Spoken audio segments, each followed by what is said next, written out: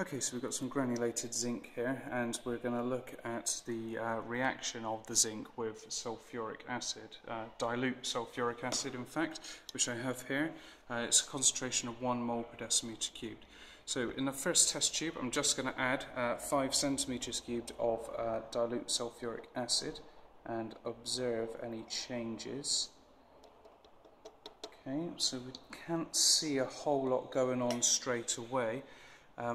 The zinc surface has got a nice white colouring to it now, much shinier than it was before, but no big changes there at all. Okay, so to the next one we're going to add a few copper turnings, and hopefully the copper here should act as a catalyst and speed up any reaction taking place. So I'm just going to tip a few copper turnings into the second test tube. There we go. Just make sure that the zinc and copper are in contact with each other. I think we've achieved that. And then add approximately 5 centimeters cubed of dilute sulfuric acid to this one as well. Okay, there we go. And pour that in. Okay, so a little bit more added this time. And straight away we can see a lot more active, definitely bubbles forming there, and we can see them moving up the tube, piece of copper floating up and down there. So considerably faster, definite reaction taking place there, and in the first one it's still just a few bubbles forming on the surface that perhaps you can just make out. And for the last one, what we're going to do is just another 5 centimeters cubed of sulfuric acid. Okay, so just like tube 1 initially.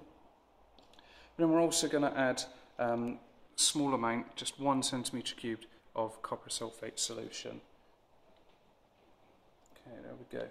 So this one will need to give a little mix, so you can see just as the copper sulfate's reaching the bottom there, blackening of the surface of the zinc, bubbling, quite considerable bubbling. Okay, I'll just remove this, give it a little bit of agitation just to mix that up more fully, and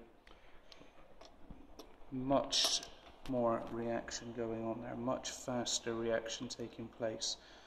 Okay, let's see if we can get a nice close-up of the reactions occurring here. Okay, so with the copper acting as a catalyst, far quicker reaction than without the copper.